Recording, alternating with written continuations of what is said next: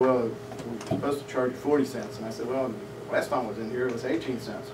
Well, and he said, okay, and he sold it to me for 18 cents. I said, well, give me twice as much as that. Okay, and so I'm going to, you can see it's glossy on both sides. I believe this is used for brochures. And I'll pass this around. And again, one thing, I like this better for the superfine patterns. Because it's thinner, you don't have to transfer as much heat. And since you don't have to transfer as much heat, you don't have to put as much pressure with the heat iron. And so you have less spread. And you can get a little finer pitch with this. Okay, so here, so if you go into this, don't ruin it for everybody. Don't go in and say, oh, it's 40 cents, okay. Go in and say, well, the last time I was in here, it was 18 cents. And try to get it for that, okay? All right, next foil, please, Paul. Okay, now here's the basic steps. And we'll actually do this in a minute. So you cut the board blank. I've already done that. I've got it, board blank. Okay.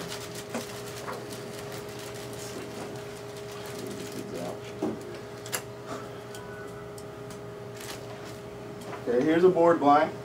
And if you look at it, you can see there's a big fingerprint on it. Ooh, bad. Well, we're going to, the next step is to clean the board, and we'll go through that process. Okay. Then after you clean the board, in fact, it's time to turn on the iron.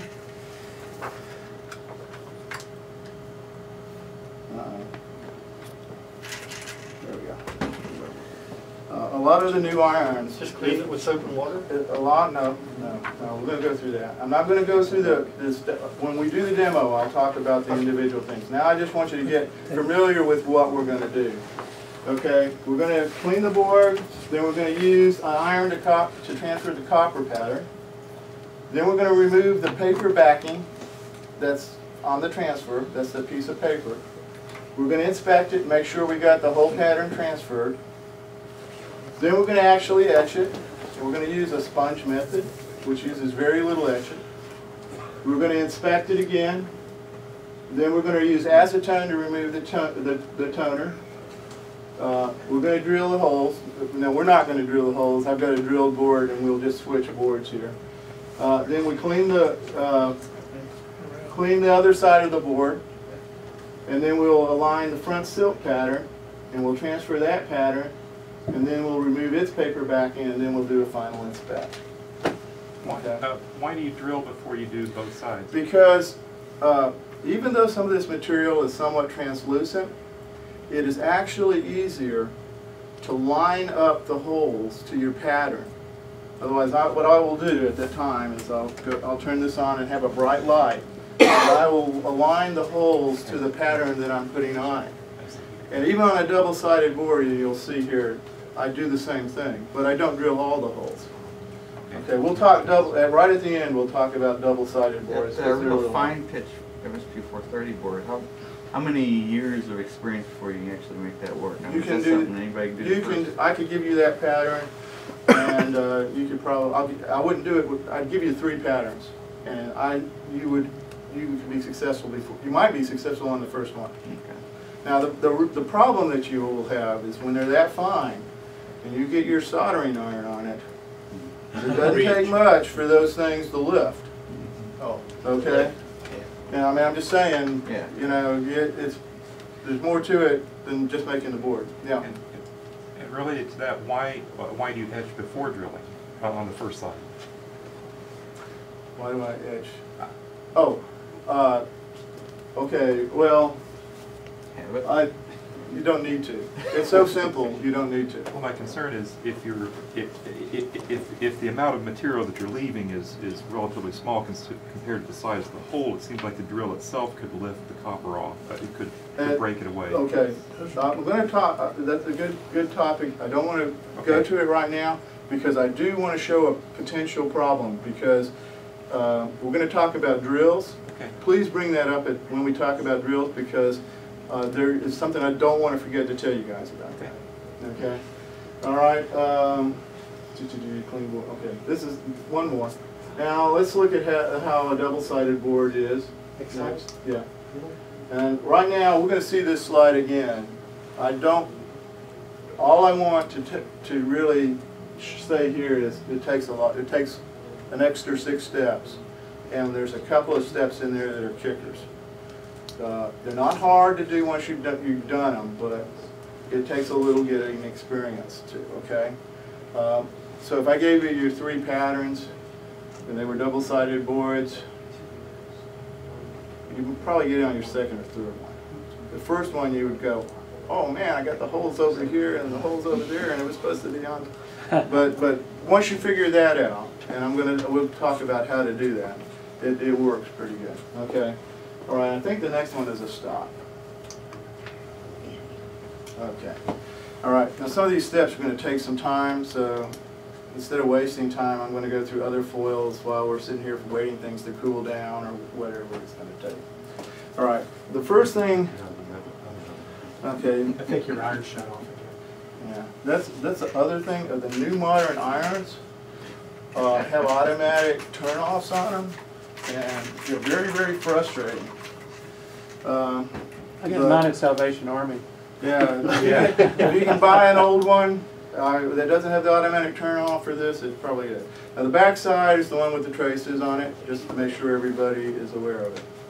Okay, so for this particular board, because we had the 4 holes in the corner, which were kind of like, oh my gosh, I didn't put them in when I first started out, they're kind of tight to the edge. So what I did is I included the board edge definition. I left it on, okay? Normally, I put my traces a little further away from the edge of the board definition, and I actually use a sander to sand through that, so that's kind of like how I know I'm square. I use it as my way to make sure my board is square. All right? Okay, so now at home, at this step, I would probably just do this at the kitchen sink, because this step is just cleaning the board, okay? So to try to get around that, I put a coffee can of cold water from the other room, and we're going to pretend that that's the rinse. All right. In actuality, I would just do what I'm about to do, and then I'd hold it under the rinse and rinse it dry and then pat it dry. Okay, the first step I do is I take Barkeeper's Helper. It's a very light, very nice, not aggressive, abrasive cleaner. And I put a little on there. Okay? Everybody see what I'm doing here? Alright? Now wet my finger. And I kind of smush it down, put a little more in there. And then I just create a slurry. And I just rub that down all on the board. Okay? I use I'm using a bare finger, so you say, well, what about grease? Well, we're going to handle that in a few minutes. The main thing I'm trying to do now is do a slightly abrasive clean that gets rid of all of the gross defects. You're saying something like Comet or what have you is a little too... No, you can use it, but this is good stuff to have around the house. And it's an oxalic acid which will eat iron also, so neutralizes iron oxide. Yeah, I'm just saying I really like this stuff. I guess that's what it really about. Yeah, it's not a chlorine based. It's it's a different. It's an oxalic acid, so it comes in handy, like you said, to do a lot of things. Yeah. Okay, it is dangerous though if you eat it, so don't eat it. Okay, well. Yeah, cleanser all the time. I'll hold myself back. Okay, so now this is where I would go under the rinse. Okay, but what we're going to do is this. And hopefully, because I'm going to be using this rinse water a couple of times, then I take usually the dish towel. Yes, I do this in the kitchen, and yes, my wife doesn't know I do this. So, put that down there for right now. So, once I get it dry, I'm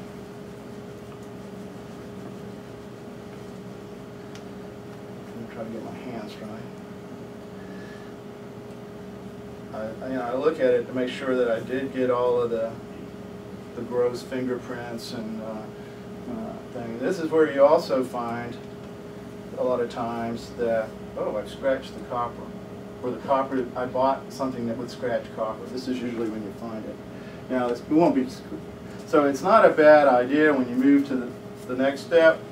I'm using a piece of 1/4-inch plywood here to use a buffer. I'm probably not going to do it today, but I might put a buffer down. For a double-sided board, I definitely would, so I wouldn't scratch up one side while I was working on the other. But here What's I'm the just, effect of a scratch? well, if it's deep enough, it you know, Edge under. it can, well, it could, but It's sort of resistant. it also causes a hot spot. Because we're talking, and we'll talk about this later, this is 1 ounce per square foot copper board. And so the next step in the cleanup is acetone.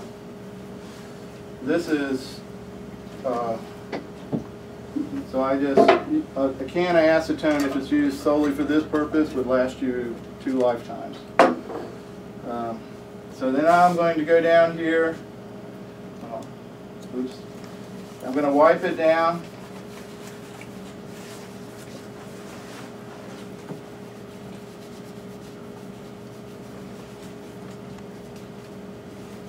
And then you say, well, Doug, you didn't wear safety gloves on acetone. Acetone is pretty benign, but it would be a smart thing to use with safety gloves. Don't smoke while you use it. Yeah.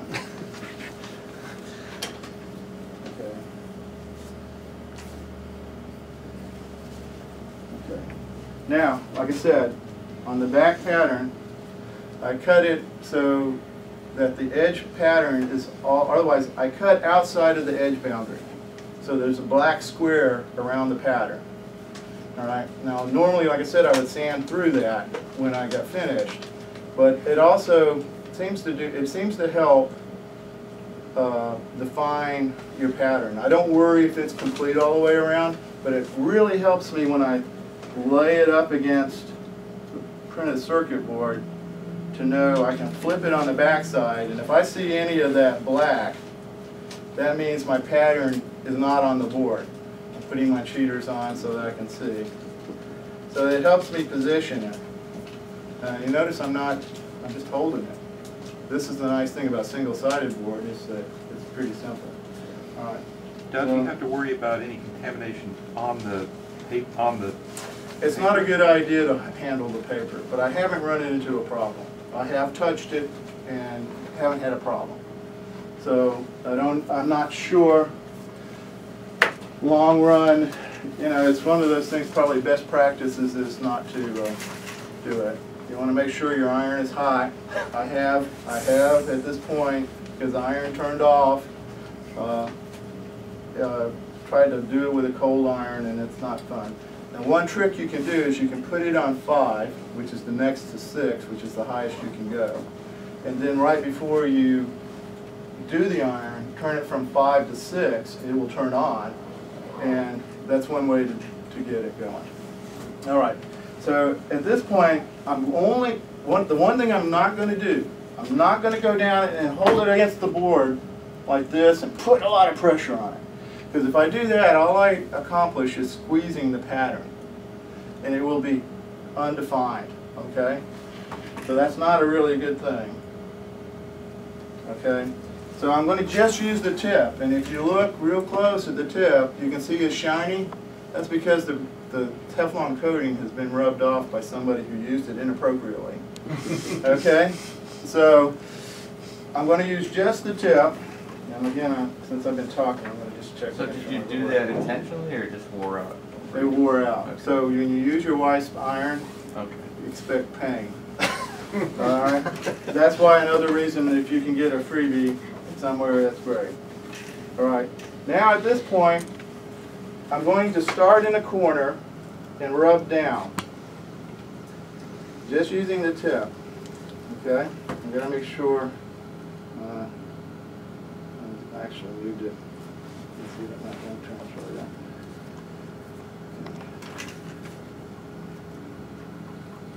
what I'm trying to do here, I'm not going to be going real too hard, but what I'm trying to do is go enough over the pattern to stick the pattern to the PCB board so I don't have to hold it so good, okay? Do you have any idea how hot you're getting I tried to measure it, Will, and actual I couldn't get color? I don't have the instrument to get a really good reading.